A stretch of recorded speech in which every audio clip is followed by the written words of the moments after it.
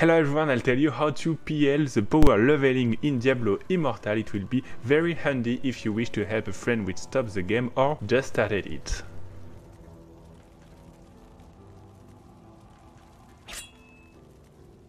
So the idea of the PL is to help low-level players with high-level players. You can use it for a reroll if you just started the game or if you have trouble to go to a next difficulty. In that video I also take the example of going to L5.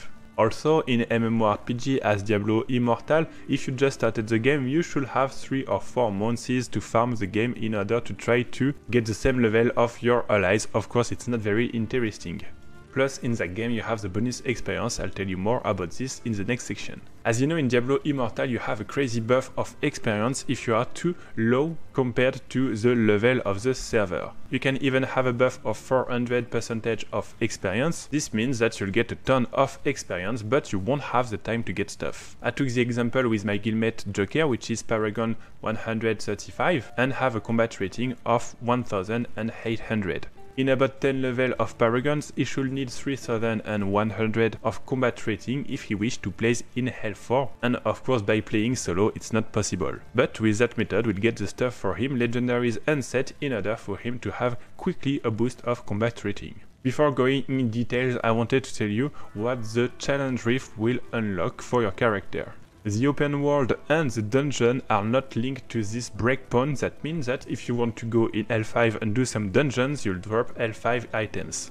So it works for every monster that you kill in the outdoors areas and the dungeons. Reaching a breakpoint for the challenge rift will put the following activities at the level of the difficulty of the breakpoint: gambling, the contract, the bounties, PvP events and battle pass rewards, bestiary and raids. That's why we'll focus on the 2 other activities. I'll start with the dungeons, and it's quite easy to understand. You take 3 people who can do the dungeon and 1 people who need stuff. If you have 2 good players, you can also take 2 people who need stuff in order to PL them. Then you just need to do the dungeon, and if you are the one which needs the stuff, just at the end, at the boss, you stay die and you wait for your team to resurrect you. You'll get the stuff and move to the next dungeon. There are still a few dungeons that you should avoid because you need to work them and it won't be possible for your PL, and we don't want to spend time cleaning the dungeon because the idea is always to get the fastest to the boss and do it again. So Kikuras, Echoes and the Pit won't be the dungeon to do. Fire and Tower are okay if you wish to do them, and the easiest one are Destruction, Breach and Namari.